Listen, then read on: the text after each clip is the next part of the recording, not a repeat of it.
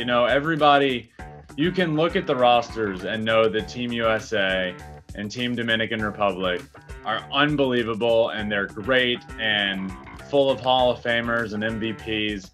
But you look at, I watched the roster be announced for Team Japan yesterday, and I'm so excited because there's a lot of names on that roster that people here in the United States just don't know about yet. And they will. Sasaki, Murakami, obviously they know Shohei, but that team is really good. And there's perhaps the best pitching staff in the entire tournament. And I think the offense is going to really surprise some people with the amount of talent that there is. So I'm so excited to watch Team Japan. I think Shohei should treat it like he's in spring training. So whenever he would throw in a spring training game, let him pitch in a WBC game. And I know it's not the same, and I know it's a lot more high stress situations, but you can control it. Let's say he was going to pitch in a spring training game and throw 2 innings. Then let him go out there and throw 2 innings. And then his next start, whatever it may be, 6-7 days later, let him go out and throw 3 innings or 4 innings, whatever it may be. So in my opinion, pitch him as he would pitch in a spring training game and let him ramp up for the season in that way. So I think why not? Yeah, you know, also for him to be ready for opening day, he will have to pitch in this tournament. If he didn't pitch at all, he wouldn't be ready to pitch for the Angels because he would obviously be in spring training, pitching in games normally and ramping up for the season. So he would have to be. He would have to pitch in this tournament to be ready for the Angels and to pitch on opening day. That would be awesome. I would love for him to pitch in that first game in the Tokyo Dome. The place would be insane. I got to experience the Tokyo Dome for the first time in my life a few months ago, and it's a venue unlike any other. And to think that the WBC will be there, Shohei will be playing, and if he starts in the first game, that'd be so cool. If you were to ask me the one thing I want to see the most in this tournament, it would be Shohei pitching against Mike Trout.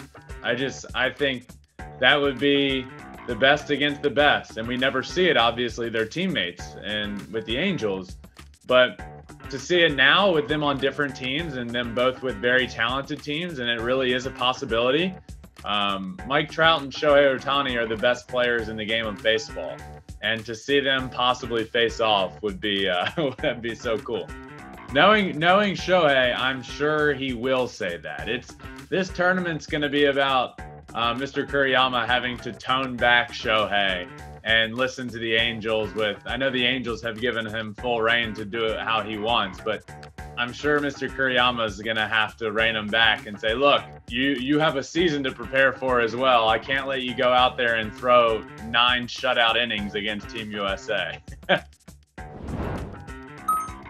Yeah, I would probably hit Lars Nootbaar leadoff.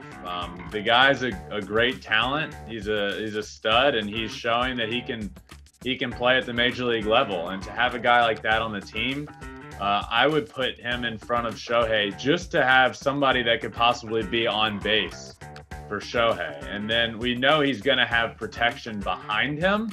Obviously, Shohei's the most dangerous part in that lineup, but whether it be Seiya Suzuki or Murakami, I think him being in the middle there, maybe behind Nootbaar and in front of Murakami or Suzuki would be the best spot for him. But I have full trust in Mr. Kuriyama after getting to meet him and be around him. He is an incredible human being and an incredible manager. So I'm excited to see what he does with the team.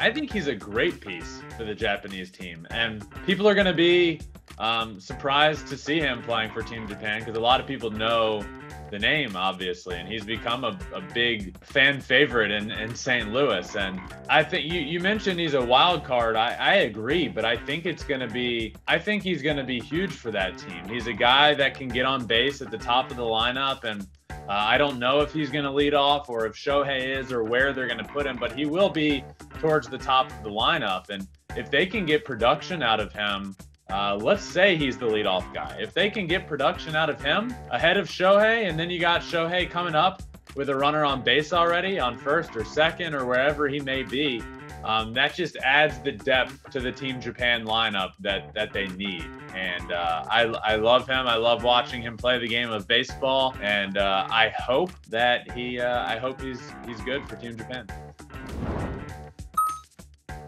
Flippin'Bats will be a full go for the World Baseball Classic. We're hoping to be the place to get all your WBC news.